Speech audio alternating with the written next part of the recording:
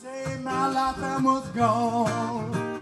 I had a different idea of compassion. I was thinking it more like the word empathy. Now that I can look at it a little differently after being here for this weekend with reducing the suffering of yourself and others is my new take on the word compassion. So I'm going to be thinking as I leave the festival, how can that impact my life and what can I do to bring more compassion every day into the everyday things that I do all the time with a new eyes sort of on the word compassion.